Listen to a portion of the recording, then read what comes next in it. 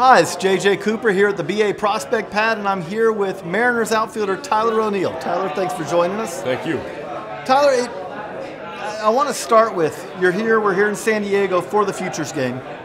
What did it mean you get the call, you get the text, you get the email, however it happened?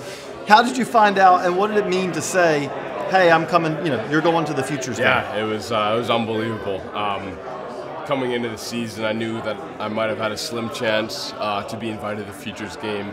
I wanted to come in, I wanted to do my job, excel at this level that, I've really been underestimated at coming into the season. But, I've been doing pretty well so far, and once I got the call, it was a pretty special feeling. And also, it's got to be, you're with the World Team, but basically you're also getting to represent, as you're very proud, as we can tell. Definitely.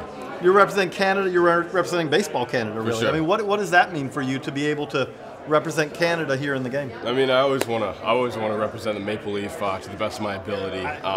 Nice tat. I know, yeah. I'm not necessarily gonna go out of my way to say that I'm this or I'm that, but when it comes to events like this, when it comes to international tournaments, I'm a very proud Canadian, obviously, and I'm gonna keep doing that. So you talked about, you came into the year, this was a goal, distant goal at the time, but a goal.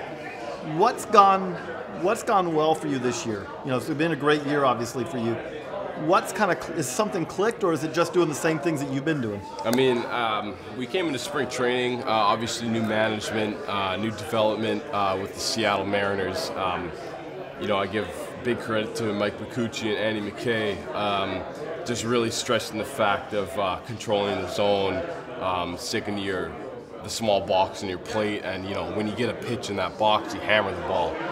You're not trying to chase pitches. It's okay to strike out looking if it's a corner pitch, but you don't want to chase pitches out of the zone necessarily. And I think that's really helped me thus far.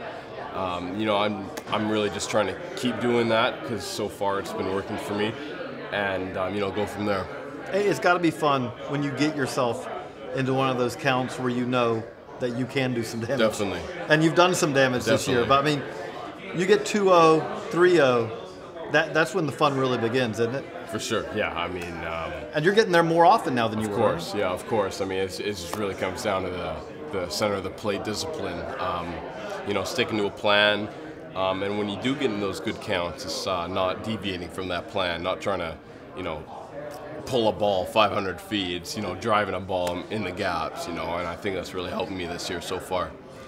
With that, you've had several moments this year, but is there one in particular this year that really sticks out? Like, hey, that was a game where I was really locked in, or that was an at-bat that was everything I want to do in at-bat? I don't really think necessarily. I just try to take it pitch by pitch. I don't try to break it down too much. If I do, I feel like I'm getting in my own head that way. So. What about looking back? You've been playing baseball a long time, but is there a memory that really sticks with you? A favorite memory when you were, basically growing into the game?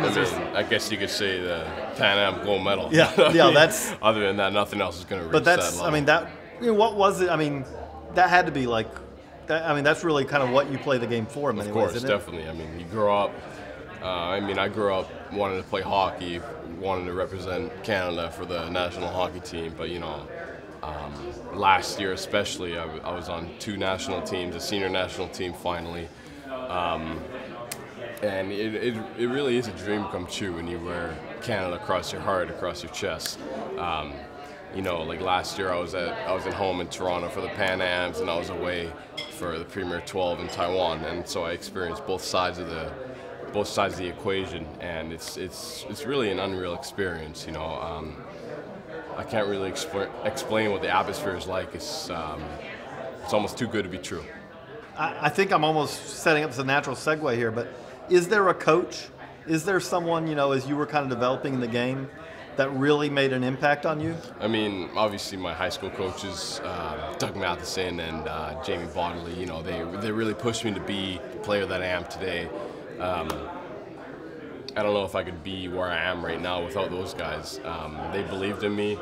I guess even when I didn't believe in myself at an earlier age. So, they pushed me to get to where I was. They helped me through the draft process, and here I am.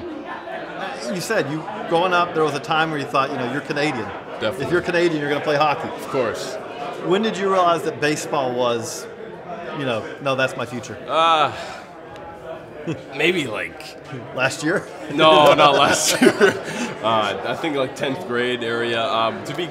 To like excel in hockey, you got to be good when you're like 13, 14. Yeah, you're already in juniors and all. Yeah, like some kids haven't even hit puberty by then. It's tough. It's tough for me when I was in that stage. So I didn't really necessarily go anywhere when I was in hockey. Obviously, wanting to be drafted in the WHL, which is the Western Hockey League, the Western Provinces of Canada. So, I mean, I made a decision when I was 15, 16 years old. Like, I could be pretty good at baseball if I just put my mind to it. So that's what I did. I was talking to Mike Soroka, another Canadian this spring. Sure. And he was saying, like, it drives him crazy because he sees 15, 16, 17-year-old Canadian hockey players, and he's like, if you would just focus on baseball. Yeah, exactly. You'd be really good. It's almost an easier path. Like, it depends, obviously, what you're good at, though. Right. But, kind of with that, you went through the Canadian program and all. I think a lot of people don't realize there's a lot of advantages to that. I mean, you were facing top talent. Definitely. At an age where a lot of guys aren't.